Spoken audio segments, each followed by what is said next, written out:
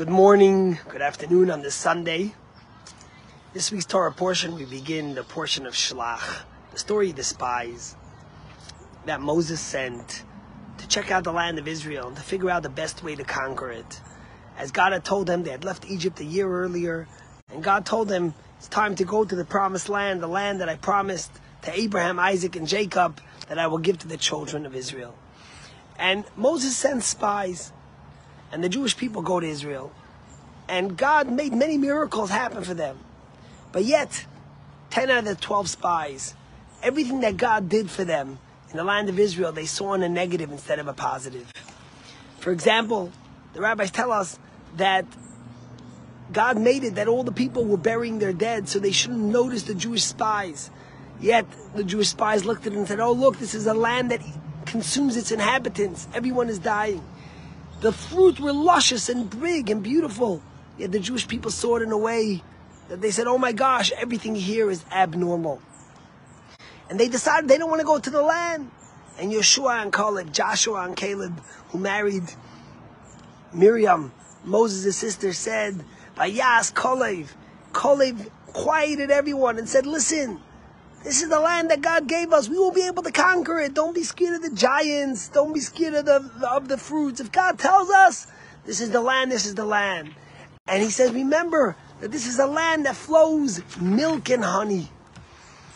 And of course, God punishes the Jewish people. And what happens is, the next 40 years, they wander in the desert. And all the spies and that whole generation who cried and said they were fearful to go, didn't go into the land. And only 40 years later does Joshua bring the Jewish people into the land of Israel, and they conquer Jerusalem. And the love story of the Jewish people with the Holy Land of Israel begins and continues till this very day. A love story that has endured so much, yet through 2,000 years of exile, wherever we've been, we've prayed towards Jerusalem, prayed to be returned L'Shana Haba B'Yerushalayim, and continue to celebrate the story of Israel and the story of the Jewish people. So many of you know that Levi has spent the last year in Tzfat studying. And he comes home on Wednesday after a full year of studying and of mentoring in such an inspiring and Kabbalistic and sacred city. One of the 4 holy cities in the land of Israel. You have Yerushalayim, Tiberias, Hebron, and Tzfat. So this past Friday, Levi went to the cemetery in Tzfat, which is a very special cemetery. Because on one side, you have some of the greatest Kabbalists buried there. The holy Arizal, Reb Shlomo Elkabatz, who was the founder, who was the author of the Lachad Hodi, Pinchas Ben Yair, some of the greatest sages from the time of the Talmud.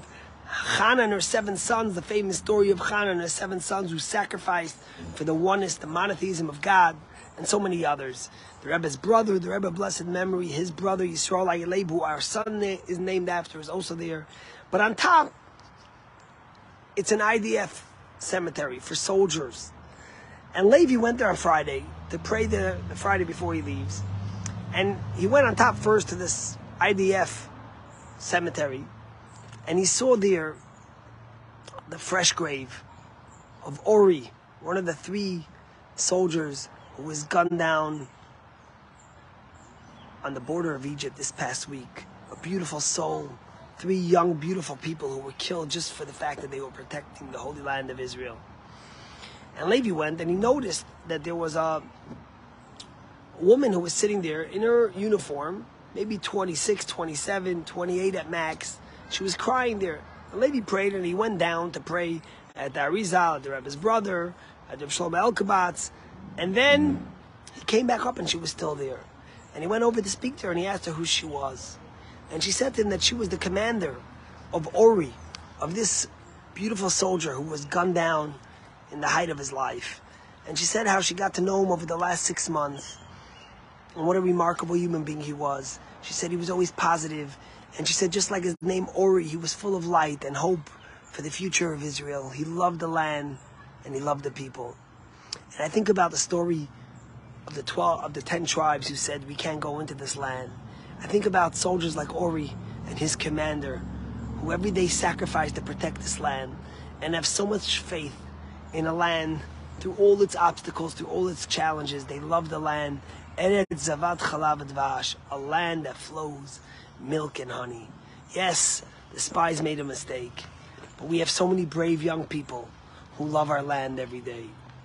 This past week, Moshe Krauss passed away at 101 years old. The story of Moshe Krauss, who was born in 1922 and ended up in a concentration camp. And when he was in a concentration camp, he was a cantor. He had a beautiful voice. And he began singing in the barracks to cheer up the inmates. And the Nazis heard him sing. And they said, "We want you to sing for us." And they would pull him to sing for them. That's how he survived. And every day he would take his rations and he would try to give them to some of the other inmates. After the war, he immigrated to Israel and he wanted to fight for his country. And one day, the chief of the IDF heard his beautiful voice and says, "You know, we have a rabbi in the IDF.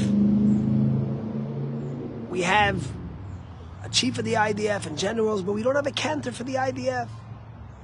You could become the cantor of the IDF and you'll sing for the soldiers in time of joy, and sometimes, unfortunately, in times of pain, in times of struggle."